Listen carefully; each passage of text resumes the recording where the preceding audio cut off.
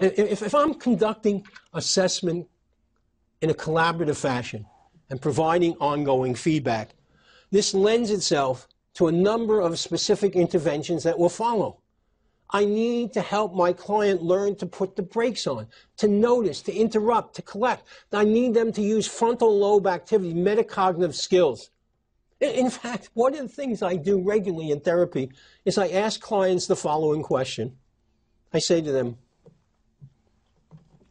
let me ask you something a little bit different, a bit unusual. Do you ever find yourself out there in your day-to-day experience asking yourself the questions that we ask each other right here? That's a very clever question. Do you ever find yourself out there in your day-to-day experience asking yourself the questions that we ask each other right here? What am I asking? I'm saying, I am the therapist modeling for you a style of thinking. And the goal of therapy is to have you take my voice with you, to internalize the process. So I need them to ask these critical questions and then to implement the appropriate responses.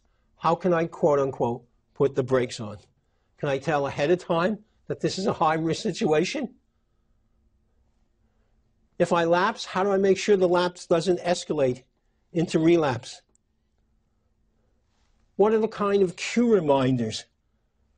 How do I view lapses as learning opportunities rather than as cashing in? Once an alcoholic, always not. What difference does it make? How do I avoid that kind of fatalistic thinking that exacerbates? How do I make sure that my urges, my cravings, my emotions do not hijack my behavior and my frontal lobe? In the Roadmap to Resilience, I have a whole section there on how to talk back to your amygdala.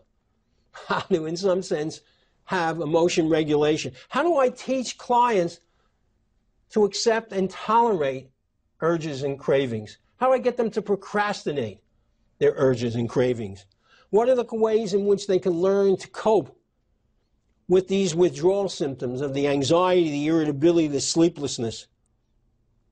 How do I teach them a variety of relapse prevention strategies? And most importantly, how do I build a life worth living? How do I get them to balance their life, to think that they can have the kinds of joys and achieve their own personal objectives without having to depend on substance abuse as a way to self-medicate or to seek additional highs? What am I doing? I'm trying to demonstrate for you, challenge you to think about ways in which the assessment process can lend itself to interventions.